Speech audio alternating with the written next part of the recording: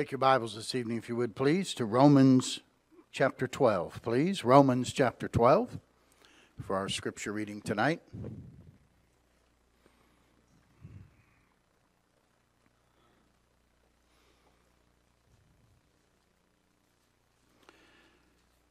Romans 12, and we're going to look at verses 9, 10, and 11. Just short verses, so let's just read them in unison together this evening, all right?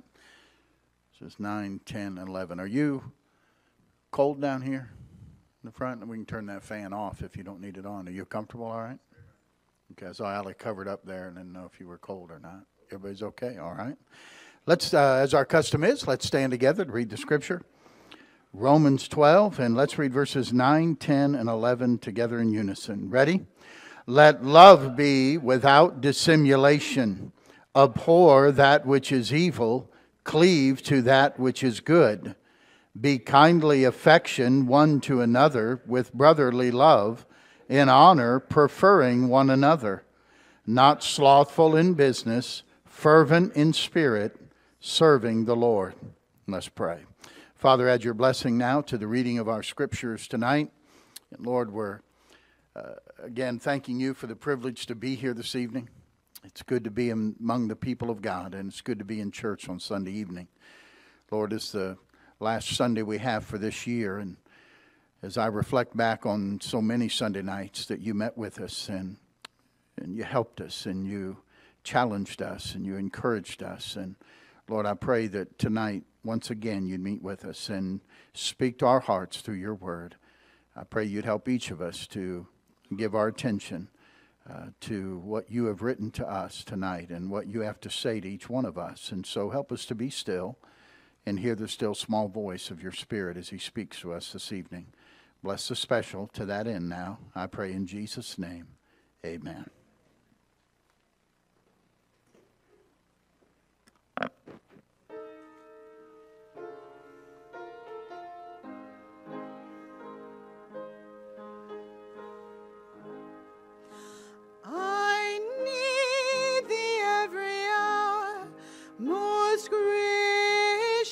Lord, no tender voice like thine can peace afford.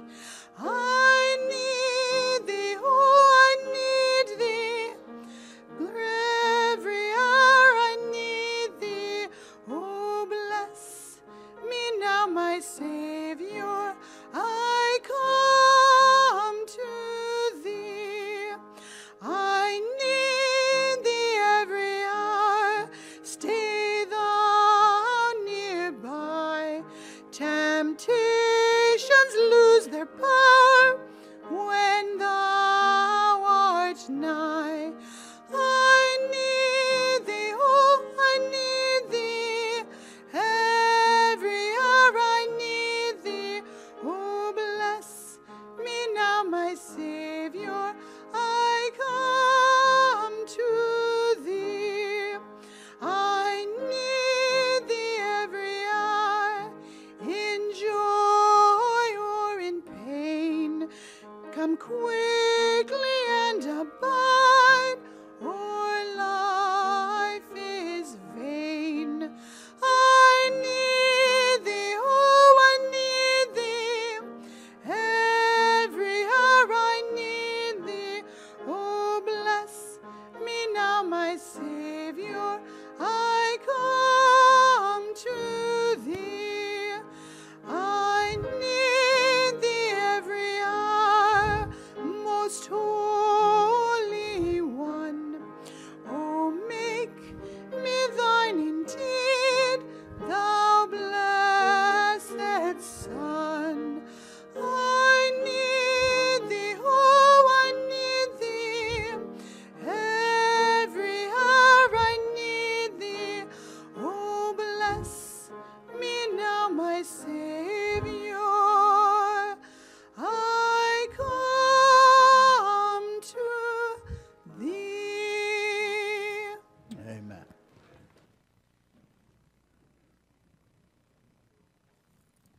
Now, our Father in heaven, we bow before you in prayer as we come to look into your word tonight. And We ask, Holy Spirit, that you'd be our teacher this evening and that you would minister to the people of God in this place and to those who might be listening by way of the internet. Lord, that you would keep all of us from distraction this evening, that we would be able to be focused tonight, and you would give us some things that would help us as we head into another new year. Thank you, Lord, for the privilege that we have to begin anew. Every 12 months, you give us a brand new year that we can put the past behind and we can start with a brand new slate. And Lord, it's a wonderful honor and a privilege, and I pray that we would make the most of 2019. And some things that we look at tonight from Romans 12 would be a help to that end. So help us and speak to us in Jesus' name. Amen. I came across some statistics about Arnold Schwarzenegger. He smokes $4,000 cigars. Now you think that's awful. Well, his estimated worth is $800 million. He has holdings in private companies like Microsoft and Starbucks that are valued over $20 million. He has custom, if I know this name right, it's not the kind I have, custom Pasquale shoes that are $5,000 a pair. His suits are of the finest Italian variety by a fella I cannot pronounce. A single suit usually sets him back about $3,000. If he decides to go in the ocean, he cruises in his $4.5 million 88-foot yacht with 2 grand salons, 3 sleeping cabins, and a state-of-the-art entertainment center. He bought one of the first civilian Hummers for $117,000. Now, today, he owns a fleet of 9 Hummers, worth an estimated $1 million. Of course, the governor, well, he's not governor anymore. He has to keep his body in tip-top shape, so to pump up, he relies on his $3,000 Cybex 700 high-resistance bike. Of course, his hair always needs to be perfect, so that he goes to Stephen Knoll, Knoll. Just giving you the name in case any of you are interested in having the hairdresser. He only charges a day rate of $5,500. In fact, the pair of scissors he uses is $400. Now, on the positive note, I'm told that Arnold Schwarzenegger does share some of that wealth, and he coaches the Special Olympics since 1979, and he does give to different charitable organizations. My prayer would be that he would come to know Christ as his Savior and begin to serve Him, and then tithe to Bible Baptist Church. Just being honest, amen? You know, we hear things like that, and you're kind of amazed at the wealth that some people have. And you think, man, that guy is rich. But as I made a mention this morning, he's not there. You know, we think they're rich people, but I want you to think about something. I want you to, just in your mind, don't do it physically, but in your mind, go home right now. And go into your bedroom where your closet is and look at your closet. How many dresses, how many skirts? How many shirts? How many pants? How many pairs of shoes? You think about that. How many suits? And I realize that 95% of the rest of the world would take a look at our closets and say, you guys are rich. You guys are rich. And we are. We are. But how much of what we have are necessities? Obviously, we understand we could all live with less than what we live on. It's a good spot for an amen right there. It's true. I mean, the Bible says food, clothing, and shelter. Those are the necessities that we have to have. Beyond that, it's pretty much luxury. And as Americans, we like luxury. We feel almost everything we have is a necessity. I was reading the other day about someone reminiscing about their childhood from the 60s and maybe the early 70s. Talking about going to sleep at night with the windows all open because nobody had air conditioning. Hearing the crickets outside, and peeling yourself off the sheet, and because of the humidity, and how nice it was to flip the pillow over because you got the cool side of the pillow. Huh? Some of you relate to that? If we were born and raised in probably any other country other than America, we would understand that it's a blessing just to have food, clothing, and shelter. You know what the greatest state is to live in? I know, you're thinking Ohio. No, you may be thinking Florida or California or Hawaii. The truth is, you know what the greatest state to live in is? The state of contentment. No cussing in church, Quentin. All right. It's a state of contentment. Paul said this, Philippians 4, verse 19, "Not that I speak in respect of want, for I have learned in whatsoever state I am, therewith to be content." The state of contentment. Now, I'm going to talk about some necessities tonight. Not luxuries, necessities. I think some necessities that God goes over here in Romans 12 that we can use in 2019. Necessities for the new year. Chapter 12 of Romans, of course, we know the first couple verses. We're very familiar with those about presenting our bodies a living sacrifice, holy, acceptable unto God, which is our reasonable service. And that we're not to be conformed to the world, but be transformed by the renewing of our minds so we can prove what is the good and acceptable and perfect will of God. And then as he goes through the remainder of the chapter, he begins to kind of lay out for us how that can happen. How we can live out what is the good and acceptable and perfect will of God. There's spiritual gifts dealt with here. And then there's just some real practical suggestions, real practical, really, I think, commands that God gives us here that will help us. I call them necessities. All right? And let's look at just 3 of them this evening. All right? Number 1 is verse number 9. Let love be without dissimulation. And that means love sincerely. Dissimulation is insincerely. All right? Let love be without dissimulation. Dearest Jimmy, no words could ever express the great unhappiness I felt since breaking off our engagement. Please say you'll take me back. No one could ever take your place in my heart. Please, please forgive me. I love you, I love you, I love you.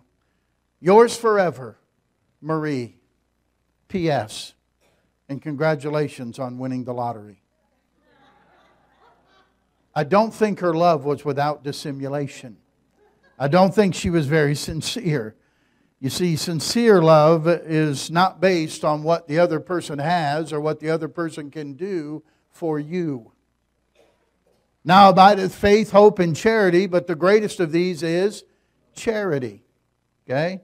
Charity never fails. Greater than faith, greater than hope, the greatest of these is charity. It's the supreme good in life. In fact, God put us here. He said that we're here that we might love one another. By this shall all men know that you're my disciples, because you have love one toward another, one to another. And so we understand that the greatest lesson we have is, listen, in 2019, why don't you decide, I'm going to sincerely love people. So, I love people. Make sure you love people sincerely. Not for what you can receive from them. All right? Look at Colossians chapter 3, would you please? Go to your right there after Romans and go through Corinthians, Galatians, Ephesians, Philippians, and then you'll come to Colossians chapter 3.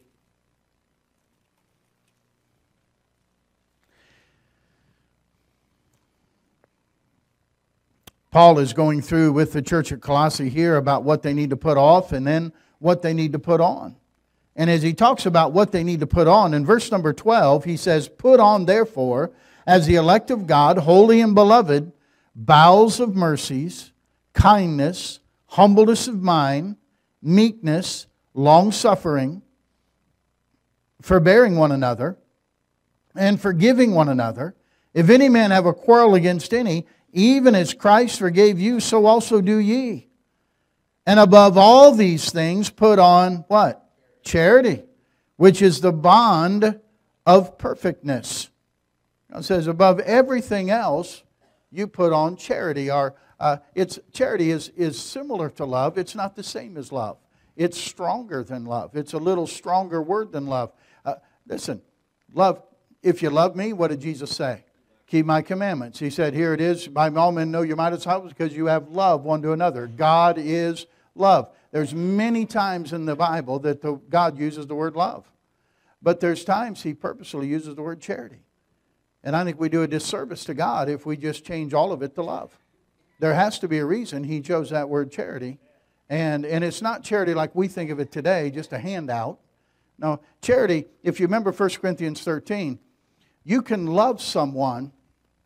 Love is when you willingly, sacrificially give yourself for the benefit of someone else without expecting anything in return. Okay, that's love. There is self-love. What is that? That's where you willingly, sacrificially give yourself to help somebody else, but you're expecting something in return. Okay, you scratch my back and I'll scratch yours. Or when you help somebody and then sometime you're in need and if you have that thing, if you get the attitude, well, I always help everybody else when they have a problem. Now I got one and nobody helps me. Well then, why were you helping others? So you could get something in return? See, that's self-love. Okay? Love is, now charity is this. Now I can do that. I can willingly, sacrificially give myself to help you even if I don't like you. Okay? That's why God said you can love your enemies. You can love people who don't love you. I can willingly, sacrificially give myself for the benefit of somebody else, expecting nothing in return, and really not care about you at all. But charity can't do that. Charity does what love does, but charity wants the best for you as well. Charity hopes all things, believes all things, always thinks the best, always desires the best, thinks no evil. That's what charity does. It's a step above. And that's why charity never fails. And so when he's saying, let your love be without dissimulation, he's saying, let's make sure that we have the love that God is encouraging us to have, and that charity. The Bible says in 1 Peter 4:8, above all things have fervent charity among yourselves, for charity shall cover a multitude of sins. See, when you really love somebody and want the best for them, you know what you don't do? You don't advertise their sins. You don't advertise their wrongdoings. See, you cover those. You know, we always say, let's just put a lid on it, right? That's what that does. Puts a lid on it. And that's fervent charity. It's not hard to understand the Bible. It's just hard to live that Bible. Let's put it into practice. Perform, do what God tells us to do. Love people. Ask yourself, how well do you love people? How much like Christ do you love people? How well do you demonstrate that love to people? Tony Campolo wrote a book called There's Always Something Left to Love. And he told this story in the book. He said, I saw a play entitled Raisin in the Sun. It's in the play, an African-American family inherits $10,000 from their father's life insurance policy. The mother of the house sees an opportunity to escape the ghetto life of Harlem and move into a little house with flower boxes out on the countryside. The brilliant daughter of the family sees money as the chance to live out her dream and get started in medical school. But the older brother has a plan that's difficult to ignore. He begs for the money so his friend can go into business together. He tells the family that with the money, he can make something of himself and make things good for the rest of them too. He promises if he can just have the money, he can give back to the family all the blessings that their hard life has denied them. Against her better judgment, the mother gives in to the pleas of her son. She has to admit that life's chances have never been good for him, and that he probably does deserve a chance at this money that she's going to give him. But as you might have already guessed, the friend took off with the money. The desolate son has to return home and break the news to the family that their hopes for a better future, their hopes for a better life, their dreams are gone. The money's been stolen. The sister lashes into him with a barrage of ugly words. She calls him every despicable thing you can think of. Her contempt for her brother has no limits, and when she finally takes a breath in the midst of her tirade, the mother interrupts her and says, "I thought I taught you to love him." The daughter answered, "Love him? There's nothing left to love." The mother responded, "Well, there's always something left to love. If you haven't learned that, you haven't learned anything. Have you cried for that boy today? I don't mean for yourself and the family because we lost all that money. I mean for him, for what he's been through and what it's done to him. Child, when do you think it's time to love somebody the most? When they've done good and made things easy for everybody? Well then, you ain't through learning, because that ain't the time at all. It's when he's at its lowest and can't believe in himself because the world has whipped him so. When you start measuring somebody, measure him right, child. Measure him right. Make sure you take into account the hills and the valleys he's come through before he got to where he is. That's a good lesson for all of us. There's always something left to love. When you love someone who's at the lowest point of their life, that's love. Didn't Jesus do that? What about that woman at the well who had 5 husbands and was with the one that wasn't even her husband? What about that woman they said was taken in adultery in the very act? What about the lepers who were healed? In fact, the complaint they had to levy against Jesus is, he loves publicans and sinners. That's the kind of people he wants to be around. That's who he helped. He always was helping people at the lowest point of their life. That's something we all could learn to do. That's something we all could work on, just like Jesus did. One young boy was overheard asking his playmate, "Wouldn't you hate to wear glasses all the time?" Little boy said, "No, not if they're like my grandma's. She always sees when people are tired or sad, and she knows just what to do to make them feel better." One day I asked her how she could see that way all the time. And she told me it was the way she learned to look at things as she grew older. And after thinking about it for a minute, the first boy said, "Yeah, I guess you're right. It must be her glasses." Now we know it's not her glasses. We know it's her heart.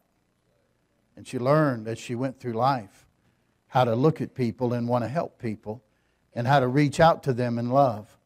Willingly, sacrificially giving yourself for the benefit of someone else with no thought of return.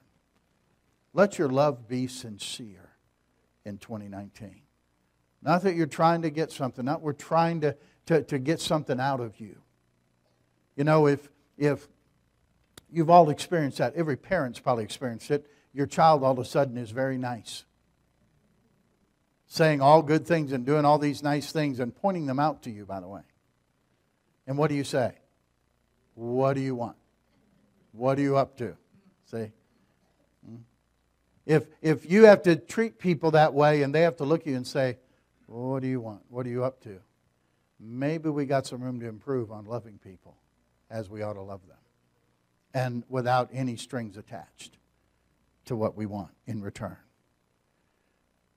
Love sincerely. But the second one, this may surprise you. Go back to Romans 12, would you please? Romans 12. The first one is what? Love sincerely. You can talk to me. Love what? Sincerely. Number 2, it says in verse number 9, love be without dissimulation, abhor that which is evil, cleave to that which is good. Number 2 is this, hate strongly. That's what that word abhor means. It means it's a little stronger word than hate even. So I'll just use the word hate strongly. You think, well, I didn't think we're supposed to hate. No, hatred can be a good thing. The Bible says, hate the evil and love the good. God hates the evil. And hatred for evil is commanded by God. Remember Jude 22 and 23, the verse that our theme for this year has been based upon. It says, and some have compassion, making a difference. And others save with fear, pulling them out of the fire, hating even the garment spotted by the flesh. Hating even the garment spotted by the flesh. What in the world is that talking about? It's literally talking about hate even the garments of those who have been diseased and those who had been probably leprosy had in mind, that if you just touch their garment, you would get contaminated as well. You would get the disease. If there's a plague that goes on, when you come home and somebody had the plague, you know what they did with the clothes? They burnt them. Why? You don't want to come in contact with that. And so we have to hate or abhor and avoid things that would tend to defile us, or things that would tend to be displeasing to God, things that we know are wrong, things that we know are sinful. We cannot, listen, you cannot play with fire without getting burnt. It will affect you. And so we have to have a time to hate strongly. Hate the evil that's in our world. The Bible talks about how we have to, notice what he says here. Abhor that which is evil, and then what's the next thing? Cleave to that which is good. If you don't hate what's evil, you'll never cleave to what's good. We tell folks in RU when it comes to Psalm 1 that we're to not walk in the counsel of the ungodly, nor stand in the way of sinners, nor sit in the seat of the scornful. Oh, but our delight is to be in the law of the Lord, and in His law doth we meditate day and night. But we'll never get to verse 2 if we don't do verse 1. If you don't say, no, I'm not going to listen to the ungodly. No, I'm not standing in the way of sinners. No, I'm not sitting in the seat of the scornful. I'm going to stay away from the wrong folks. I'm going to get away from that crowd. Then I can delight in the law of the Lord. And in His law will I meditate day and night. But you have to have the hatred first before the love comes. Donald Wildman, some of you are familiar with that name, of the American Family Association. In the American Federation for Decency Journal, he wrote these words. These are several years ago now. He said, the truth is, we are anything but a Christian nation. Our behavior as a nation makes a mockery of Christianity. We lead the world in every abomination known to man. Abortions, alcoholism, drug addiction, gambling, divorce, child abuse, violent crime, pornography, and yes, even child pornography. And yet we export our violence and immorality to other countries through our sleazy TV movies and TV programs. We become the moral polluter of planet Earth. If you want to understand just what happens to a nation that does that, you pick up, just jot down, read Deuteronomy 28, 15 through 48. Read about what God said will happen to Israel if they turned away from Him, and the curses that would come upon them. And you'll think you're reading about America. It's amazing, the similarities. Despite these judgments, he goes on to write, we have refused to repent. In fact, we have stiffened in our rebellion against God.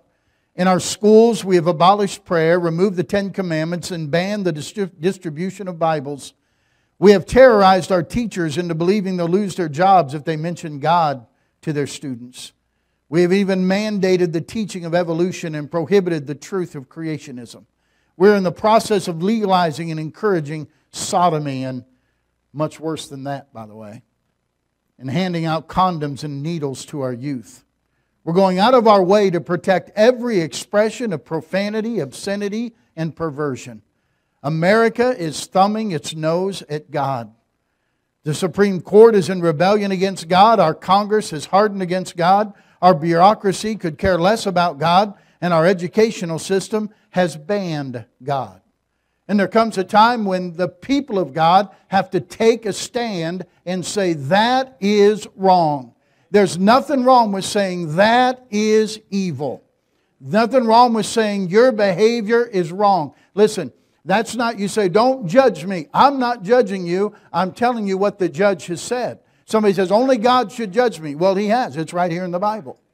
Okay? Don't you criticize the messenger. You look at the message. This is what God says. And God says certain things are right and certain things are not right. And whatever God says is right and what God says is not right, let God be true and every man a liar.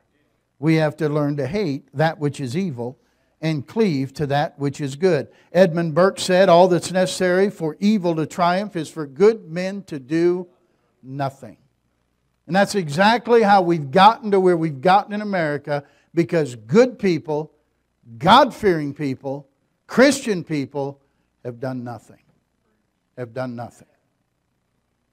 We've been discussing on Wednesday nights for a while now, 2 Timothy 2 and verses 24 through 26. And we're not saying to riot in the streets and to demonstrate and to be obnoxious. No, the servant of the Lord must not strive, but be gentle unto all men, apt to teach.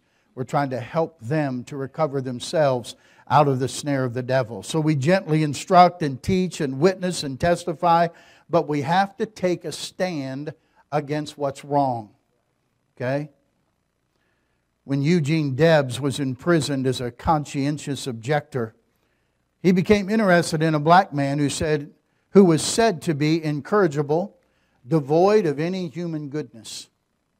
Since the man would not speak to anyone, Debs started a campaign of kindness by leaving an orange on the man's bed and going off without a word.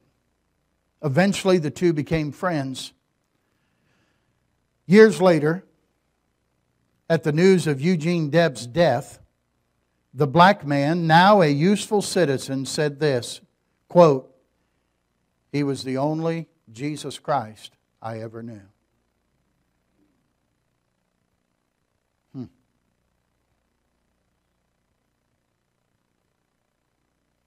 Just hating evil doesn't mean you have to hate people.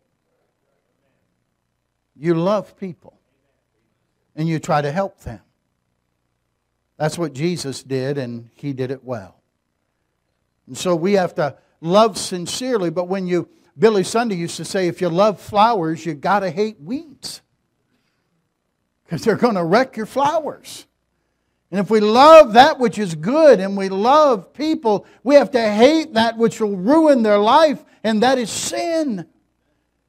That ruins people's lives. The devil only kills, steals, and destroys. We talked about the maniac today when those demons came out of him. And they went into the pigs. What did the pigs do? Yeah, they committed suicide. Destroyed. How awful that man must have been. What were they doing to him? Destroying him? And people are destroying their lives day by day.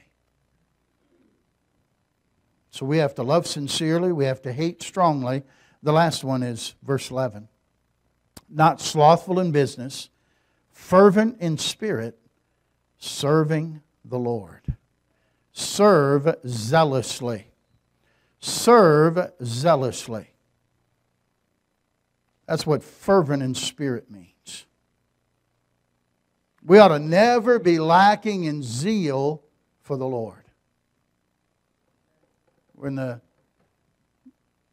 Yesterday they had the semifinals of the college football playoffs. And you know, the stadiums are filled with 60, 70, 80,000 fans.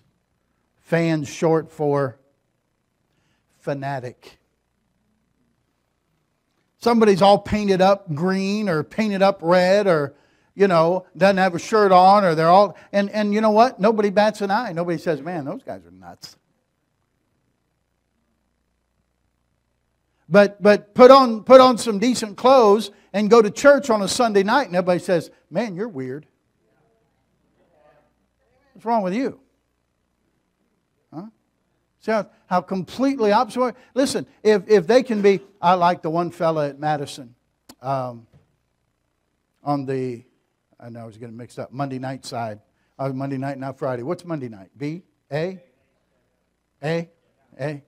The A, I should remember A, that's aggravated. You know, those are the tough guys over there. And not that you're not tough, Kevin. You're tough. And this guy said, he's in there like I think he said, what, 3 life terms plus 34 years or something like that. L.A. he's calling. He said, you know what? He said, before I was saved, I was full throttle for the devil.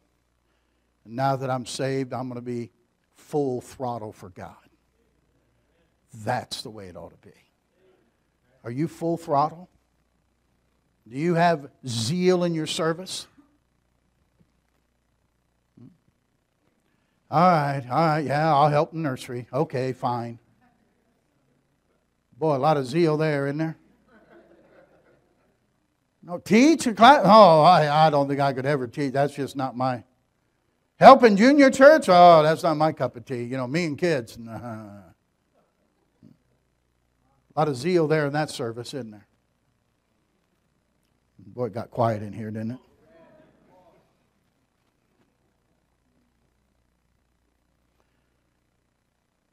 Man hurried to the church door one Sunday about noon, and people were coming out, and he said, oh, is the service over? And the man said, no, the worship's over. The service is just beginning. That's good. One day, Henry Ward Beecher was going for a drive, and the livery man brought a fine-looking horse to the door. Henry Ward Beecher said, that's a fine-looking animal you have there. Is he as good as he looks? And the livery man said, yes, this horse is the best in our stable. He'll work any place you put him. He can do anything, and any time you want him to do it. Beecher smiled and said, can I make him a member of my church? It's great when people are willing to serve any place, any time, any way, regardless of the special gifts or talents they have. Don't say, I can't do that. I can't. Last I looked, there was a verse in the Bible that said something about I can do all. I thought that was still in there. I don't think I can't do anything was in there anywhere. I'm not saying that everybody's going to play the piano, because you aren't. I'm not saying everybody's going to get up and sing a solo, because you aren't. But everybody can serve in some way. Everybody can find some way to serve the Lord. We have been saved to serve. We have been saved to serve. We have been saved to serve. I can do this for a long time. We don't hear that enough anymore. We're not saved to sit, folks. We're saved to serve. And you say, well, and by the way, your avenues of service can change as you get older. Okay? It's good to bear the yoke in your youth. That means when you get older, that yoke isn't so easy to haul around anymore. Okay? And some of you say, well, I used to be able to, be involved in some of these other things that I can't do now. Oh, but there's things you can't do. You know, it's a wonderful thing to take that prayer list and pray for folks. It's a wonderful thing to take the directory and pray for the folks of the church. It's a wonderful thing to pray for your pastor. I need prayer. And there's much to get done every week. and I need your prayer. See, there's a ministry. Don't neglect that. Hey, there's a ministry of noticing who wasn't here on a Sunday and writing them a card and saying, hey, we missed you Sunday. Hope everyone's all right. And just send a card out in the mail. There's always a ministry. There's always a way to serve. There's always something you can do for God. You know, I'm blessed, and I know that. You know, there's a group of preachers that Brother Dave knows about. In fact, he's the one who got me into it. And we used to have, it was on a Facebook group. And, you know, several of them I remember a while back were talking about the struggle they have. They struggle to get people to come to back church on Sunday night, or struggle to get people to church on Wednesday night. And we don't have that problem. You guys, somewhere you got the idea that 2 + 2 is 4, water runs downhill. Pope's Catholic, and we go to church Sunday morning, Sunday night, and Wednesday night. And that's what it should be, faithfulness. Faithful to God. And so we're just going to be faithful. And so, and then so many times preachers complain, I got 10% of the people doing, 90% of the work and 90% of the people doing. We don't have that here. I don't remember what the number was on Thanksgiving, but it was like 83 or something like that. 83 folks we recognized that were doing something in the church. That's a great percentage. Now, I'm going to keep preaching it until it's 100. But, that's a tremendous thing.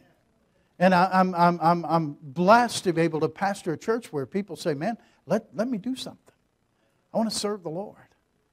I don't relate sometimes to those preachers who struggle getting people to serve. You know, we just want to keep the mindset that God has given us the responsibility to serve Him. That's what we have. That's what our life is. We're going to live for the one who loved us and gave Himself for us. Baptist minister rushed down to the train station every day to watch the Sunset Limited go by. No chore would ever take him out of his ritual. Members of his church were very disturbed by that ritual, and they asked him to stop. And the preacher said, no, I won't stop. I won't give it up. I'll preach your sermons, teach Sunday school, bury your dead, marry young people, do everything you want me to do in the church, but I'm not going to give up meeting the Southern Pacific train every day. I love it. They said, why won't you give it up? He said, it's the only thing in this town that I don't have to push. We ought not to have to push anybody to serve. Amen? I saw something the other day. You shouldn't have to, what was it? It wasn't shame. It was, you shouldn't have to beg people. You shouldn't have to beg Christians to go to church. Think about that. You don't have to beg Ohio State fans to go see an Ohio State football game.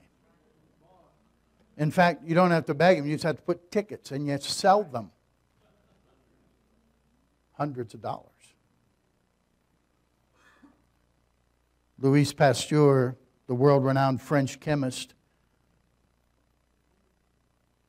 invented the process of pasteurization, of course, and other things.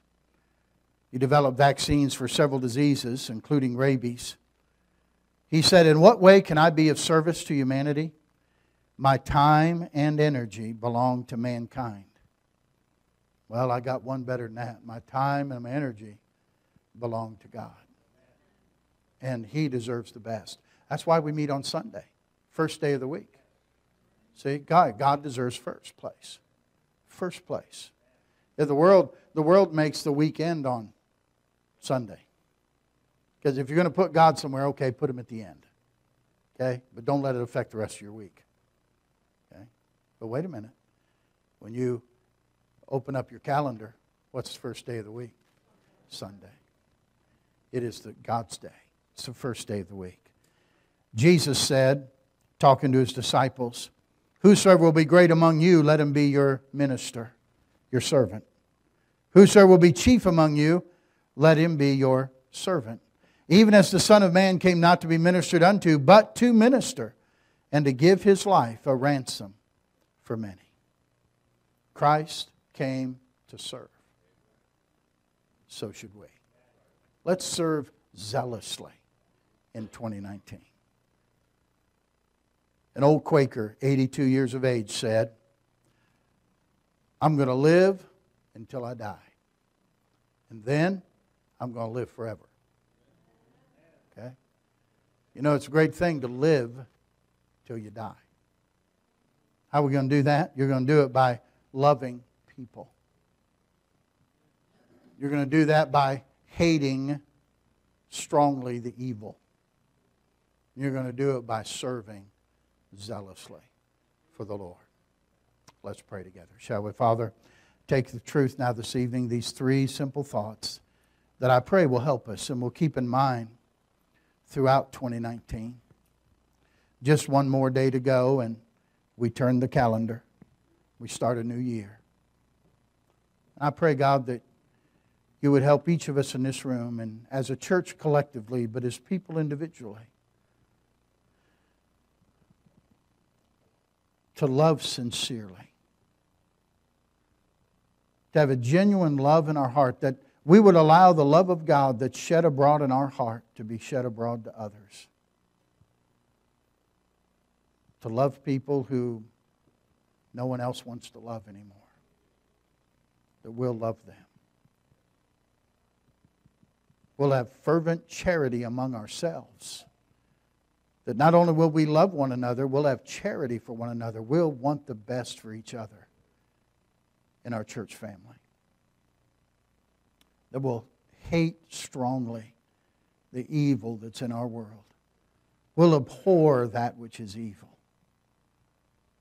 We'll not even want our garment to be spotted by the flesh. We'll hate that. Help us to stand against the evil in our day. And having done all, to stand. Father, help us to serve you zealously. Help us to have zeal. Help us to do what we do in your power and your strength, not in ours. And I pray, Lord, you'll give us a very fruitful and profitable 2019. Help us to live until we die, or live until we hear the trumpet sound and you come back for us. Keep us faithful to you.